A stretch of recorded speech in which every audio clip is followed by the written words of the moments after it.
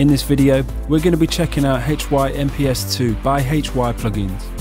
HY-MPS2 is a block-based step sequencer. There's 8 blocks in which we can program our melodic sequences, and we can chain the sequences together using the block chainer. There's also some quite interesting and unique modulation options on offer, so we're going to have a look at some of those too. So the HY-MPS2 loads as a MIDI effect or MIDI plugin. So I've got this instrument channel here. I've got an instance of Sylinth on here with a synth patch loaded up. And I've loaded the HY-MPS2 as a MIDI plugin. So this is triggering the instance of Sylinth. In its default state, it's going to trigger back 16th notes. We've got our 8 blocks and we can start programming stuff into these blocks now to change the melodic playback.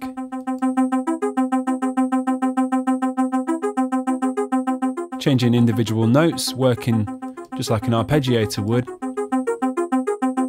Then we can change the octaves, velocity,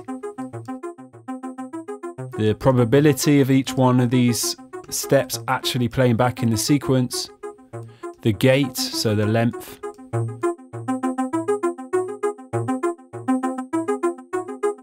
and the shift will shift the notes forward or backwards in time. We've also got the slur option, which will hold notes. Let's just go back to our initialized state, because the HY-MPS2 gets a lot more powerful when you use, for instance, one of the scales in here.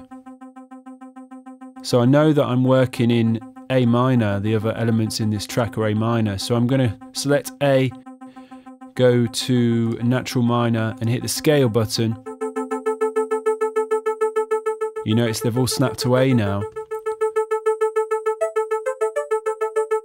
And so now that I'm only going to be able to create notes in the scale of A minor.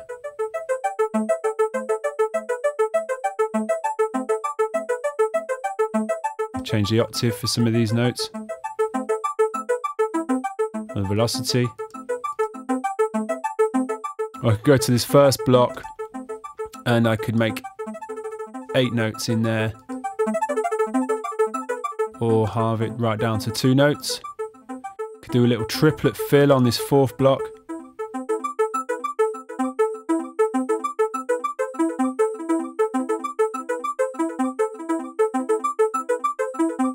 Or this 3rd block, I could change the playback speed.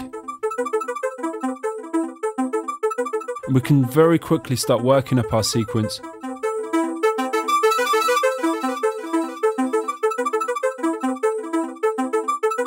Let's bring in some other elements in here.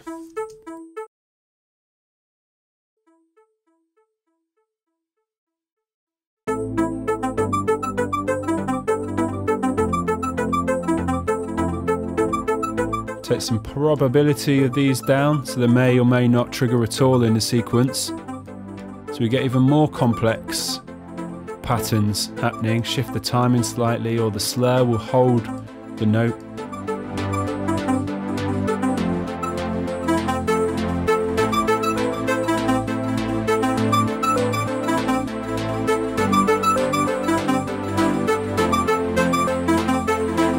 And at the moment we're only using 4 of the 8 blocks on offer. So let's go and take a look now at this block chainer, because this controls the playback sequence of all of the blocks. So at the moment it's just playing the first block followed by the 2nd, 3rd and 4th. We could change this here, play the 4th first, then the 3rd, then the 1st, then the 2nd. And then go back to that sequence. Let's introduce the 5th to the 8th blocks in here as well.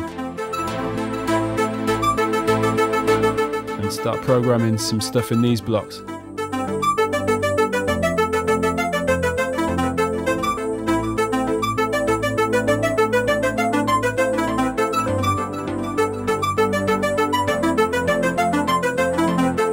And then we can control the playback sequence of all 8 blocks using this block chainer. Now it actually goes much further beyond just playing a sequence of 8 blocks. So at the moment it's the size here is set to 8 blocks, but you could take this right up to 64 blocks. So you could write the whole arrangement in here, constantly shifting and evolving your melodic pattern. You can also change the playback, global playback speed here.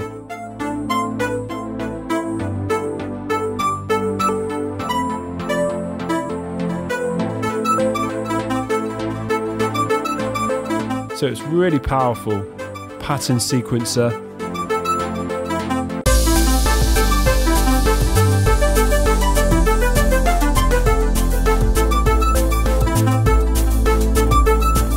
Let's take the size back to 8. Let's have a look at some of the modulation options that we have on the plugin as well. So if I click to this modulation tab, we can then start directing LFOs and either a choice of 3 or 4 different LFOs, a multi-point envelope. So let's look at this LFO, standard LFO slot here. We can select our source to modulator 1, which is our LFO, and we can target any of the parameters within the plugin. So let's have a look at our sequence and say pattern 2 or block 2 is occurring quite a lot in here. Let's go here and let's modulate block 2, and let's modulate the pitch of block 2 with this LFO.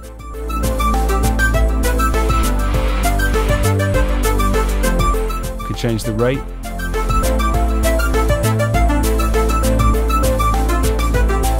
And it's maintaining that snap to the scale, so you're actually getting even more interesting melodic sequences happening now. And this second modulator, let's look at a different modulator engine now. We've got a probability LFO, so we can select the probability of the LFO rate and the probability of one of these waves triggering the LFO. So you can see here the LFO wave is being represented. We're just getting these unique LFO waves based on how much of the probability of each one is in there, the likelihood of it being included in this wave. So we're just getting some really interesting movement happening. So let's take this second modulator and let's modulate all of the blocks now, the octave for example. It's taken the octave of all of them up according to the LFO wave. We also have a stepped LFO multi-point envelope. Control click to add extra nodes and draw unique modulation, and a sample and hold LFO as well. So loads of really interesting modulation options added to the numerous options we have for creating really interesting and constantly evolving melodic sequences. Of course you wouldn't have to have the scale snap on, but it's a lot easier and quicker and more intuitive to program with this on, set to your scale.